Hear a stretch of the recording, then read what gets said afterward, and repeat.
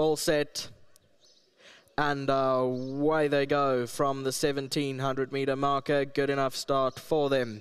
Empress Wu along the inside began well, past the batons up there in the white cap. Glamorous Lady 3 deep. Regina Maris is on the outside of runners in the red cap. Ancient Wisdom's dropped back a few places. The white sleeves racing 7 lengths off the leader. Just in front of it as Ambitious Lady.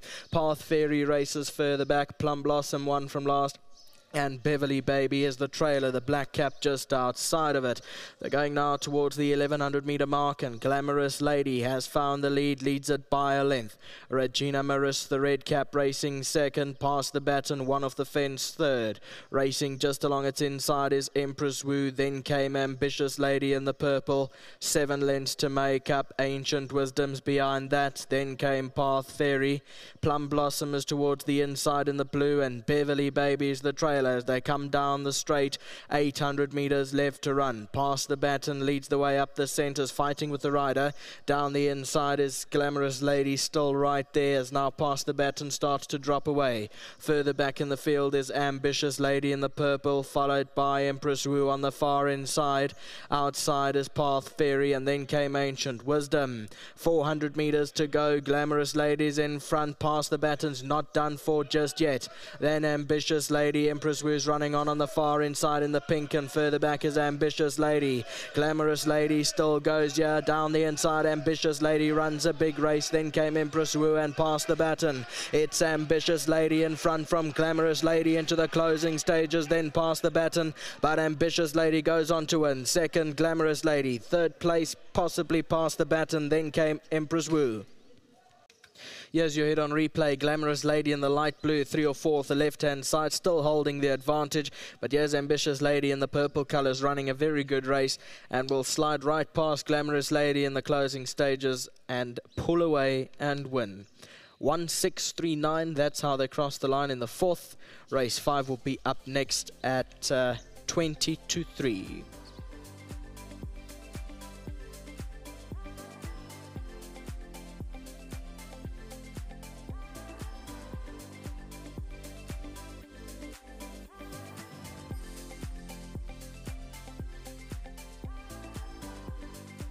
Number 1, Ambitious Lady is won here, and a top ride there by Gavin Lorena. Well done to the Palmers.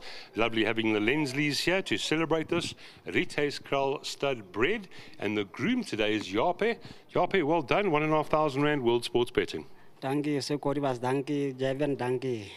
It's Blay. Yes, it's nice to have the winners, and tell Corey keep on going now. Yes, Blay, Baya Blay. Well done, Yap. Thank you. Thank you so much. Right, let's get Gavin into the picture next. Gavin, you rode this horse the last twice. You felt something last time? Decent run? Yeah, last time was a great run. The run before was also good. I mean, that day she had to carry top weight and give a lot of weight away to other horses. But last time was a good second, and it's nice that she's followed up today. I thought it was a more competitive field than last time. But Mr. Lensley's done a great job, and you know, he's getting it to strengthen every run, which is great. And it was a lovely win. Just going back to Kimberley, it's ironic how you're winning for Corey and Muzi's finishing second, isn't it? Yeah, look, it's just nice the race worked out. Obviously, Muzi went very slow up front, and Raymond challenged him. Raymond did the right thing by challenging him a bit early, and I was just able to get into the slipstream and you know, just let her get there quietly, and she gave me the kick, and it was a nice one. Well done, Gav. We've got to get a nice nickname for you, because I know you don't have one. We'll find one. Just a big thanks again to the Lensley family and to all the guys at the yard. They really love this filly, and to Mr. and Mrs. Palmer, thank you very much, and to Wachelbusch Schrift and Misfontein. Right, on the board. Thank you, Gavin. Right, here he is, Corey Lensley, man of the moment. Well done. Horses come back to form nicely. Yeah, we're starting to tick him over. You know, as soon as the stable starts rolling, everybody gets positive, and then the results come. But my horses are running well at the moment. Yeah.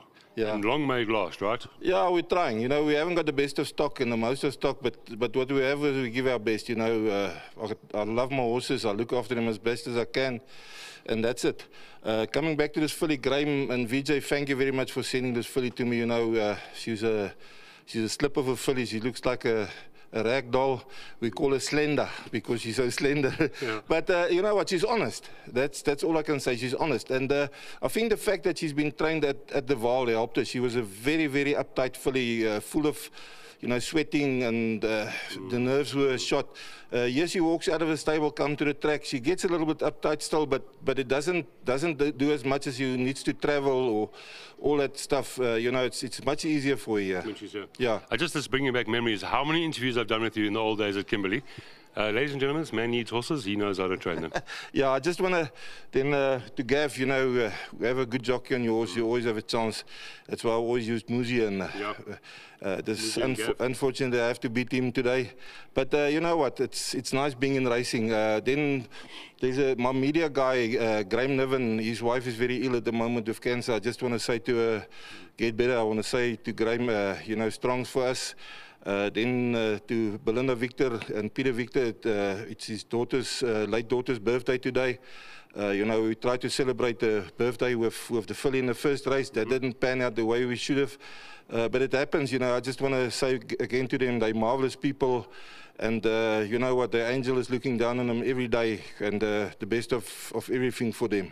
Nice thoughts, Corey. Thank you. Yeah, and he's my sponsor as well. Oh, Black Crescent, yeah. So Black Crescent, thank you. Well and then my wife Ant started working by me about 2.5 months. Oh, that's why you started winning, because Ant's working for you now. No, I'm sorry for the word. I nearly gave the F word. No, don't. That he does his bit. No, you know what? He's grafting hard, and the results will come. I'm only teasing. And will you please accept the check for the Palmers? That is 15,000 Rand ROA. Thank you so much, Corey. Well done. Thank you. Graham, this is mine now. He's having a picture. His lovely wife's taking a picture with that big check. Thank you, Corey. You can keep it, says Mr. Palmer. I'm joking. Right, 1, 6, 3 and 9. That is race number 4. Ambitious Lady's done the job. And we're moving on to race 5 and Jackpot 2 shortly.